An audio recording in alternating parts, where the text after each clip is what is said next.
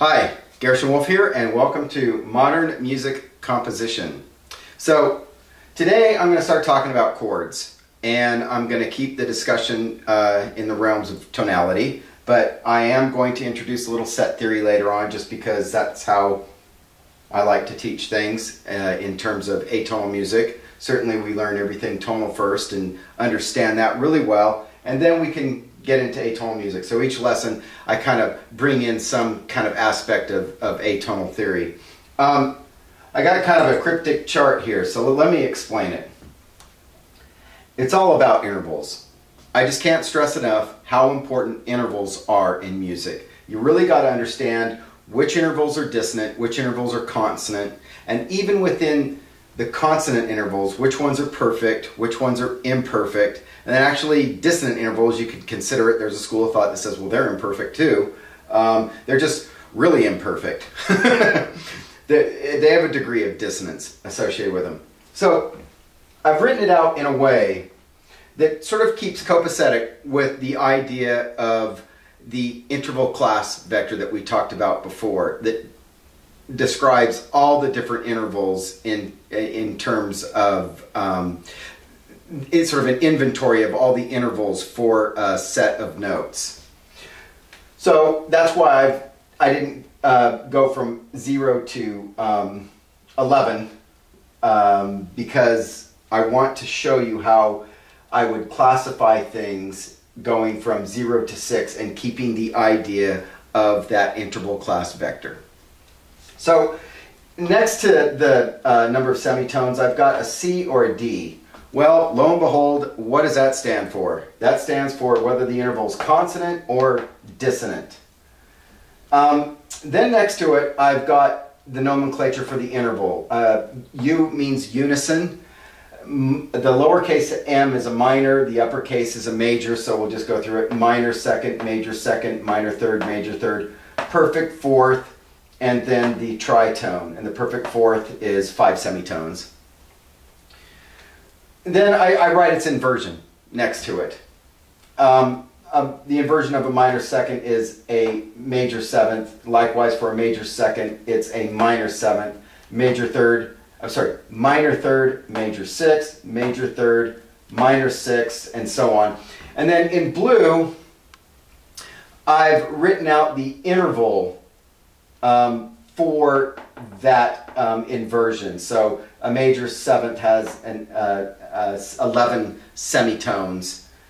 A minor seventh has 10 semitones spanning the distance between the two notes. A major 6, 9, minor 6, 8, perfect 5th, 7th, tritone 6. The tritone is symmetric. I've written out our handy dandy eye chart down here. I always keep that in my mind. That's actually how I kind of, when I look at a chord and I look at different notes, I can immediately calculate its interval by just picturing this circle of this chromatic scale weaved into a circle, and I can just get it right away. So I want to explain that all major triads and all minor triads are consonant, and it doesn't matter if they're inverted, their first inversion or second inversion. And I just want to go into some excruciating detail and show you that that's the case. One last thing here.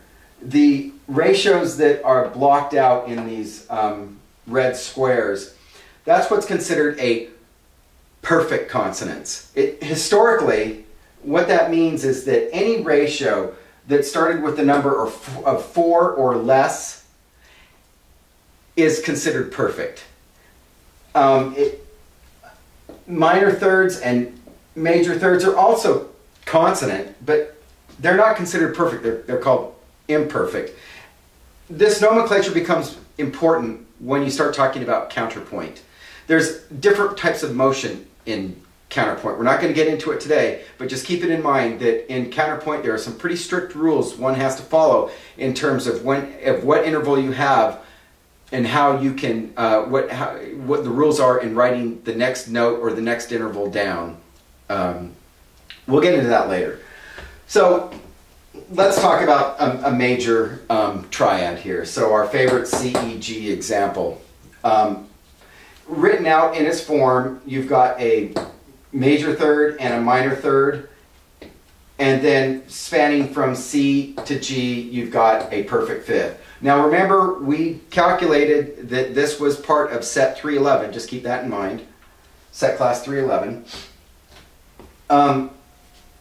Now let's invert this triad. First inversion, E, G, C. I've just taken the C and I pop it right over here. I just permutate it right over to next to the G. Well, it changes things up a little bit, not a lot. I've got a minor third left over between that interval. And then I've got a perfect fourth and a minor sixth. Well, they're all consonant. So, got it? Then let's do our second inversion where I just now take the G and, I'm sorry, the E and pop it over next to the C. I've got G, C, E. I've got this interval preserved, P4, which is our perfect fourth. And the interval between C and E is 4, and that gives us a major third. And then between G and E, I've got a major sixth, all consonant. All these intervals, whether they're perfect or imperfect,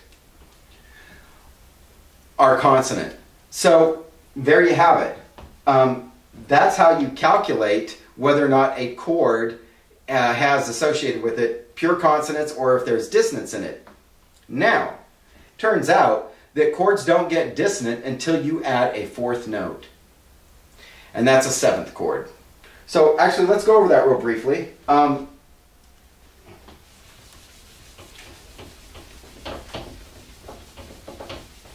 understand why. Understand why that's the case.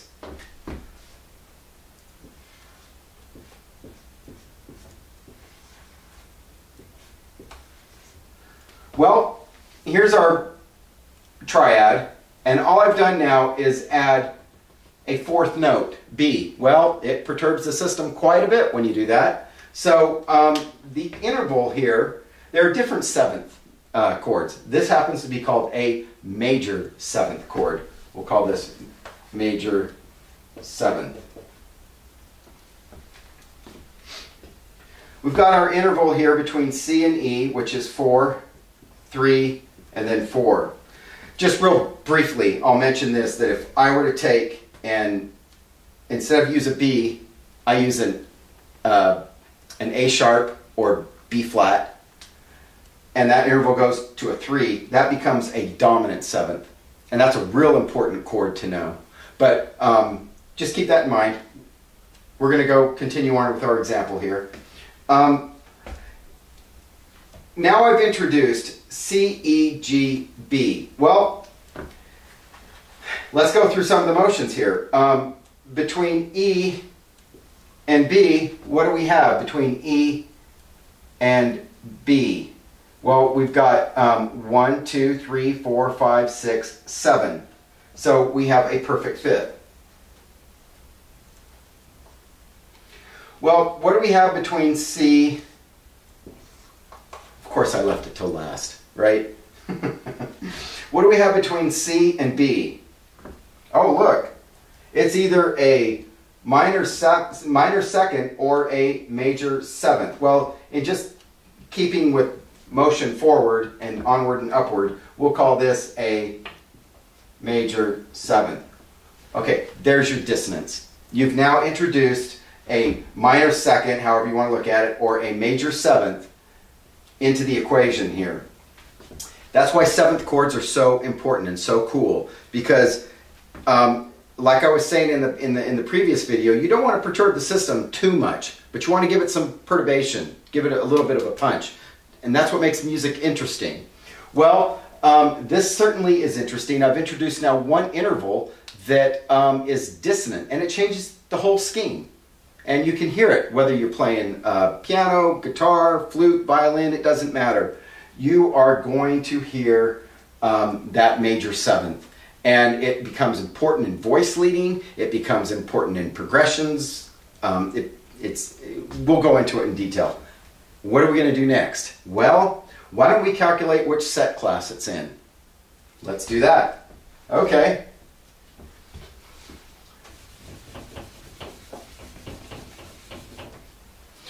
Now I'm just going to write it up here. C, E, G, B,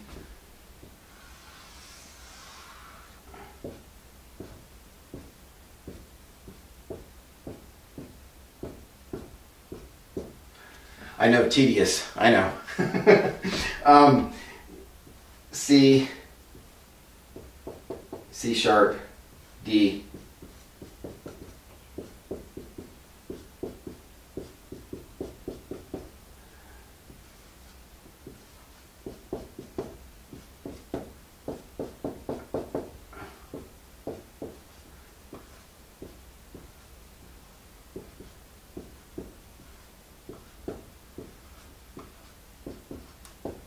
okay, so we've got, use a different color. I'll use blue. We've got a C, we've got an E, we have a G, and there's our B. The bad boy B. All right, well, what do? We want to put it in normal form, right? And we want to go counterclockwise, starting at some point and traversing around this circle in a way in which we map out the shortest distance. Well, we're just going to cut to the chase here, and I can see it right now. We're going to take it like this. So we've got 11.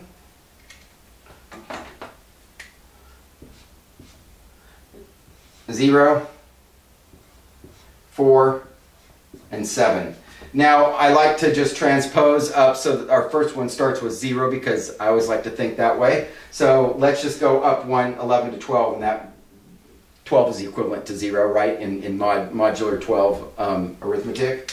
So we've got a 0, a 1, a 5, and an 8. Is that correct? I went up 1, 12, 0 to 1, 4 to 5, 7 to 8. Okay, well, I'm going to put that off to the side here. 0, 1, 5, 8.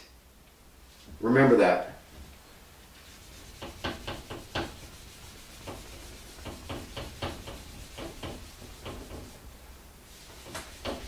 All right, I'll remember it.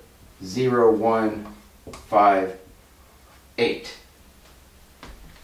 Okay, well, are we for sure that that is in our prime? Well, to be sure, we need to take the inverse of what we've just done and then put it in a normal form and see which one is most compactly arranged from left to right. So let's just do that again. And this time, because we're getting so used to this stuff, C stays C, B gets inverted over here, so that becomes a 1.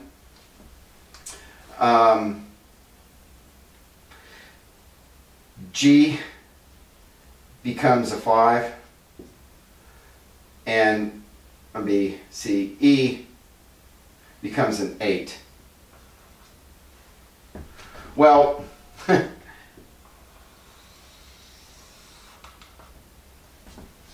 there you have it. 0, 1, 5, 8.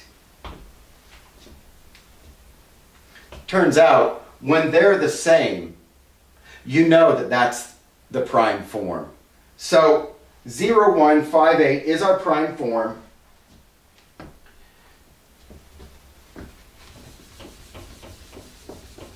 And that is set class 420. 0, 1, 5, 8.